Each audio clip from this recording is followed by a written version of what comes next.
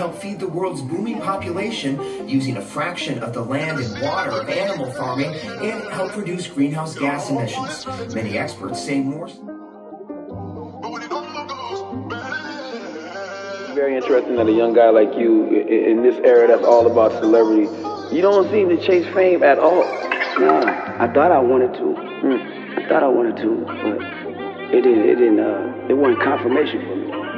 You know, it wasn't confirmation of success. You know, you get money, and you feel like you're gonna buy all these different things, you know, a whole bunch of stuff. But at the end of the day, you still gonna be unhappy. That's what people don't understand, you feel me? So I had to find a different type of inspiration and something to live for rather than just how much money I make. Yeah.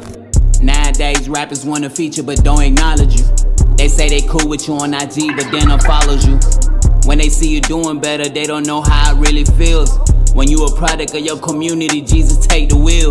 I been down bad a couple of times but never gave in. I just tell it like how it is, I'm never faking. People complain on what's on their plate, but you complain us. We took a plane to SA, the fame doesn't change us. Yeah.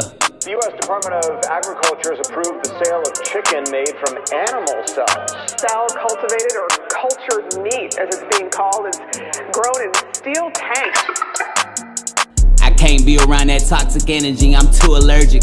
Painkillers and medicine don't work for me, those things will hurt you. They don't know that true healing comes from above, this faith real. You should talk to God about your life instead of popping these pills. Yeah. We're seeing a rise in overdose deaths, even with celebrities, and the growing presence of fentanyl and deadly drug combinations.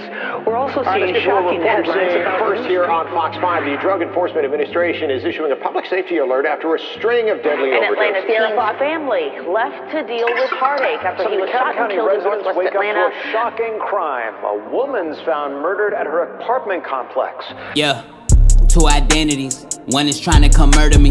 The other is trying to save me from the path that's leading down to death. It's hard to breathe when your room is a war room for these spirits. I only trust God when it comes down to these worldly gimmicks. How can we reach the youth when the youth is the ones we serving? That don't make sense, cause back in the day they looked up to us.